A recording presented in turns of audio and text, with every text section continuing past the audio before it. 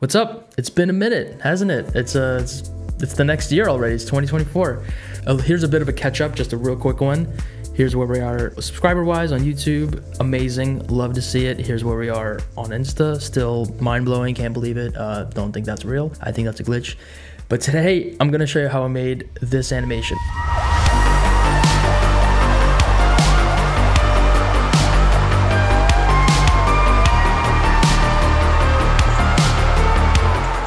I've been getting a lot of questions about it, and it's actually kind of a fun one, and I hope you enjoy it. Let's get into it. So here's the scene in Blender, and this was rendered in cycles. I usually render in Eevee. If you watched like some of my past videos, sorry about that, but a lot of my past renders have been rendered in Eevee.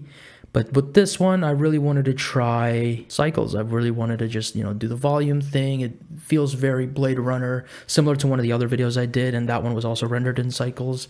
So I figured, why not? The big thing about this one is that the camera, so this camera is actually orthographic. You can see right here, it's orthographic. In the past, when I've done my Akira renders, those have been almost orthographic. A lot of people thought they were because the camera, the focal length was something like 200, 300, something insane. And at that distance, like if I pop in here, it looks orthographic. You see, it feels like it might as well be, or at 200, like this feels orthographic. It's still got a little bit of perspective. And so when somebody made that comment, I thought like, okay, let me actually try orthographic. Like, what would that look like? And it's extreme. It's extreme, but it's also like super trippy because if you look through the camera here, nothing has perspective, and it's a very trippy, like, isn't that, whoa. It feels really cool and really interesting and a lot of potential. So as soon as I jumped in the orthographic view, I knew, oh, and you can't zoom in and out. Like, so if the camera view is selected here, but as I'm zooming in and out, it doesn't work. You have to do it here. You have to do it with this number here. Either it gets bigger or smaller, and it's just kind of different. So it's the adjustments you can't do as much on the fly. But if we jump into render view, you can see if I move around, that just looks so interesting and so cool. And yeah, I have a volume cube, again, similar to the previous tutorial. I'll just link that down below and you can watch that. I'll just have that right at the top there so you can find it. And it's essentially the same setup. So buildings with a volume cube, and then the only difference is that I have an orthographic camera. And then I also do have these neon signs, and these neon signs, let me tell you about them. If we hop into shaded view, you can see what the neon signs are.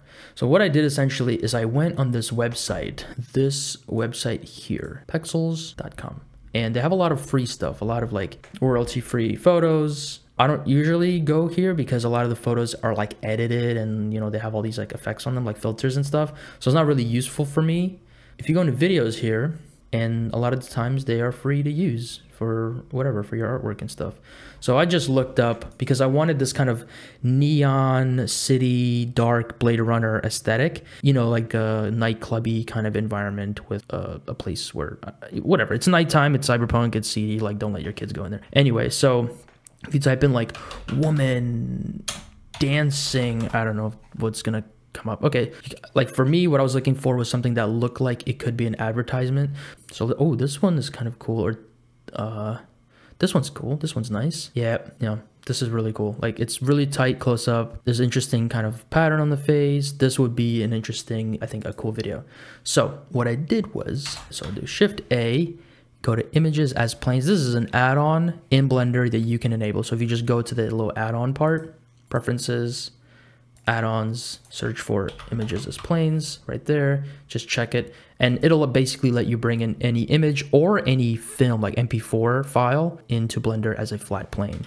So if I type in image as plane here, oh, here we go. Okay, so it's in this folder here. So let's say I bring in this one. I mark it as an emission and then import. So there it is, it's added. I'm just gonna move it out of the way here. It's gonna be kind of tiny, but here it is. And if I press play, it plays. It's a little laggy because it's playing all of this extra stuff.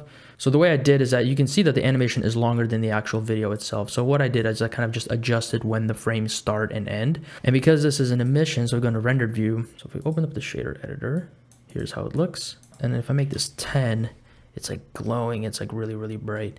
And like, for example, if we go into Eevee, it'll have this bloom. And then the other thing was, and I'm going to plug the Discord server here because we there's this really cool dot matrix pattern that one of the artists shared. This dot matrix, very painful to look at with the naked eye, so I wouldn't recommend it. Plug this into, let's say, the alpha. Ooh, and now it's like these little dots and stuff. It's a little stretched out. So what we can do is Control T to get the mapping node pop up, and then go to, I guess, object. Will that straighten it out? Yep, that straightens out the little dots. I think it's a little bit big, so I'm gonna just grab these two numbers and make that maybe 5, just a little bit finer tuned. And now it looks like that. So that's how that looks. And like I said, again, over here with the frames, you can like move the frames forward or back and make it start later. You can make it start sooner, but you just have to increase the frames more so that there's more space. And for me, what I did was I just kind of, if I hop back into the camera view, I just have I think these videos are either long enough or I have them playing only until the camera sees them. So what, like at this point, if the video stops, it's okay because the camera, you know, it's not in camera, it's not in view anymore. So let's take a look at the actual billboards I have up here up close. So what do I have? I have that little dot matrix pattern on there like I mentioned, but what I did was I just doubled it up. So you can see there's 2 planes here. If I go into this view, you can see there's 2 planes, and that's really all I did was I just took the one and then duplicated it forward to just make it feel a little bit denser, because I feel like the dot matrix was just taking out too much of the visual information, so it was a little bit harder to see like what was actually going on. So I just doubled it up, and then it looks a little bit more glitchy. So what I did, for example, with this one is that it's cropped in heavily. That's more for just making the billboard look more fuller, and kind of some things are getting cut off, and maybe this is an advert specifically for like this makeup or something. So for example, this was the original video, and if I tab in edit mode, you can see that I just took the UV map and scaled it down. So originally it came out like, you know, it came in like this large, and I just kind of scaled down the UV so that it was only on this part of the face, because I thought that's the part that kind of looked more interesting, and it was a little bit more abstract and maybe suggestive or something like that. So, you know, fitting kind of the theme. And so I put all 3 of these on the buildings, and these buildings are from my building pack that you can get on Gumroad. I think it's like $1, so get them, I guess.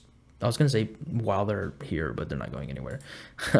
But I am gonna be, I think, making new buildings, so keep a lookout on that. And if you want to get on the Patreon, you'll get them right away. If you want to just wait, they'll probably end up on Gumroad one day or another. Enough of that. So let me tell you about how the camera is animated. So the camera, it is connected to an empty, and that empty is at the world origin here. So if I kind of zoom in on it, it's right there. So basically what I did was I just, instead of animating the camera, I created an empty. So I go here, add empty. There it is. It's not connected to anything.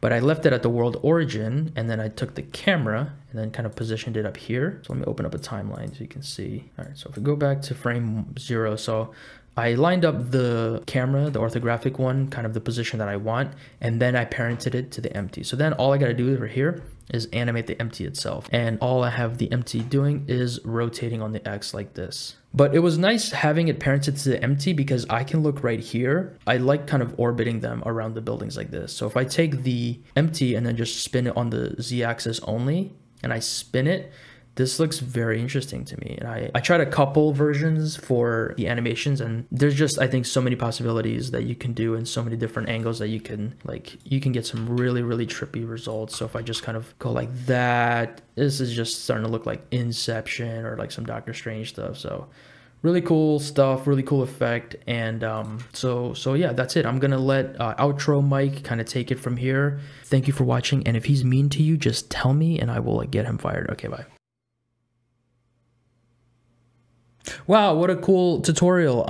That was so cool and so educational and filled with so much information and so funny, right? This is such a good...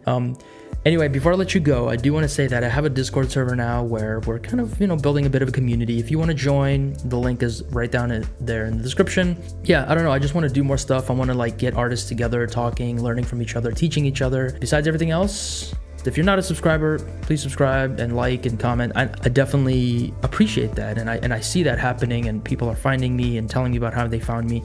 It's just really wholesome, and it makes me not feel like I'm kind of like alone in this. Even just one person being like, hey, I'm a fan of your art, I like your stuff, makes my entire day. So YouTube, Discord out of the way, what else? Patreon is just a way to support me. Like, if you like my stuff, that's the best place to do that. I mean, the Patreon is a way for me to gauge like to what level people are actually invested, and also it's a good place for me to like try out content, for me to try a type of video that I don't make public. So that's the place for that. I'm also going to be uploading project files. So if you want to kind of support me in producing content like that, Patreon is definitely the spot for that. Discord, YouTube. You can follow me on Insta if you want. I mean, I do post more there. I post reels, I post stories. I answer a lot of DMs often. I ask questions, and you know, if you want to kind of, you know, follow my art a little bit more closer, Instagram is probably the place for that. Anyway, I've kept you here for so long. I'm sorry. I hope that was informational, educational. Is informational a word? Providing useful information or knowledge. Informational, it's a word. Awesome. So hope that was informational for you. Okay, bye.